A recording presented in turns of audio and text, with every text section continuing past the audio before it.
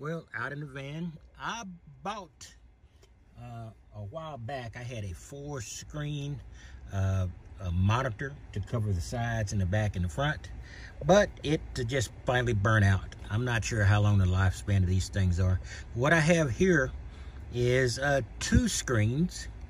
This is the front and the rear of my van, the view from the front and the rear, and these are the view from the sides.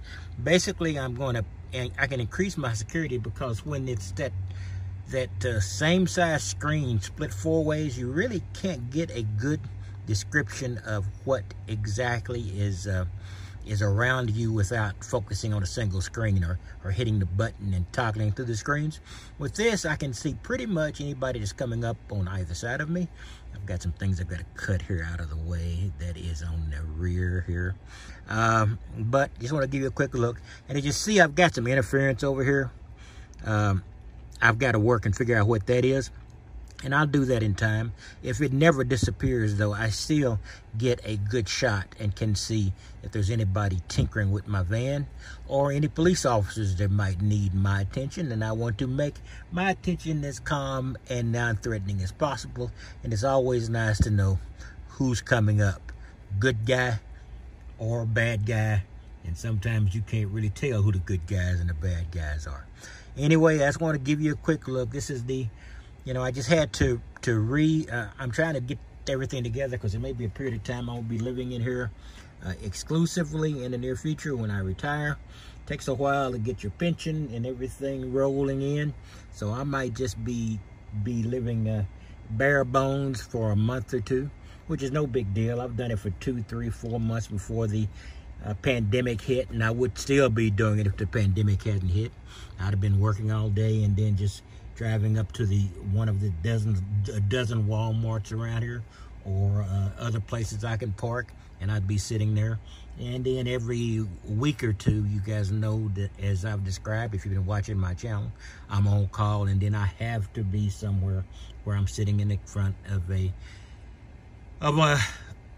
a computer for 8 to 14 hours. Now, that was the old thing.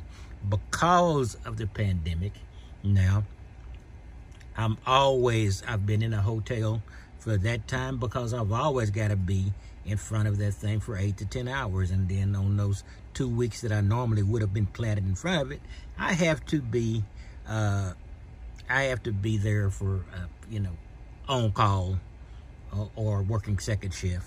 So, but when I get out of this job, which will probably not be in the very far-flung future, then I will have an opportunity to just rest and relax, wait for all my finances and stuff to balance out, then find me a little place somewhere out in the boondocks. Not too far out in the boondocks. I'll stay around this area because 95% of my family's around here. I only keep in contact with about 2 or 3% of them. I probably should correct that. Anyway, I will talk to you later. Nothing much. Oh yeah, I did add a little piece of furniture in the van. I bought this off of Amazon. I was hoping it would be able to fit the length of my microwave perfectly. It doesn't. So I'm just gonna say I'm gonna keep this microwave, give it to somebody else, and get a smaller one that'll fit in here, or just figure out another place to actually mount that microwave. And I'm in an extended van, but I have a garage, and my garage is vertical, so I don't have a huge amount of space in here. So I'm just, probably it would not have been a bad idea. Well, part of my garage is underneath this bed.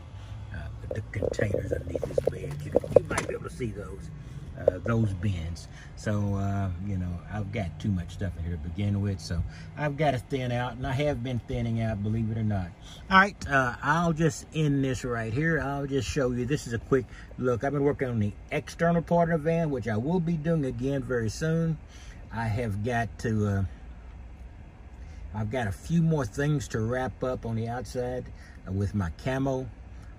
I'm just going to put some tarp tape around in a few places, not to tape the tarps up, but to hold my little blinds in there. In fact, somebody offered to show me a way to make those mechanical type of ratchet type of blinds. I'm not sure if I'm gonna go that far.